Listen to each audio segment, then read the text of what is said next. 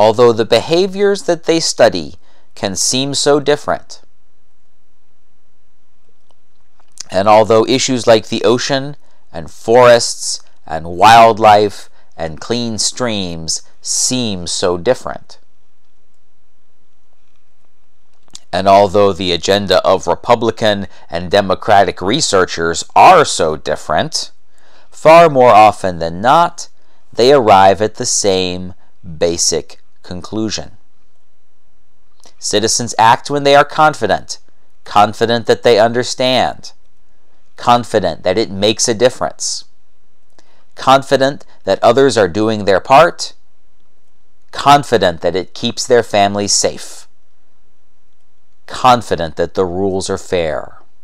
So use those words. Use these words. In the resources section of today's lesson, you'll find a list of 25 words that work, words that have been culled from the work of Republican researchers,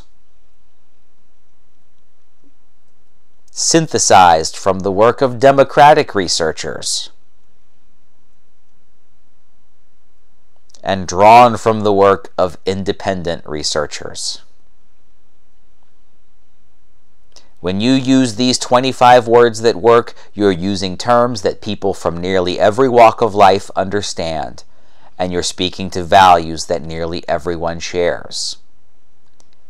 And researchers also agree on this. Coming from you, economic arguments are unconvincing. Everyday citizens greet your claims that outdoor recreation and tourism are important for the economy with great skepticism. Independent researchers report this. Republican researchers report this. And Democratic researchers report this. So what argument should you make? Researchers agree. It's family. Americans are quick to accept that spending time together in nature means stronger, healthier, happier families. And here's a bonus. Americans are more interested in family than the economy.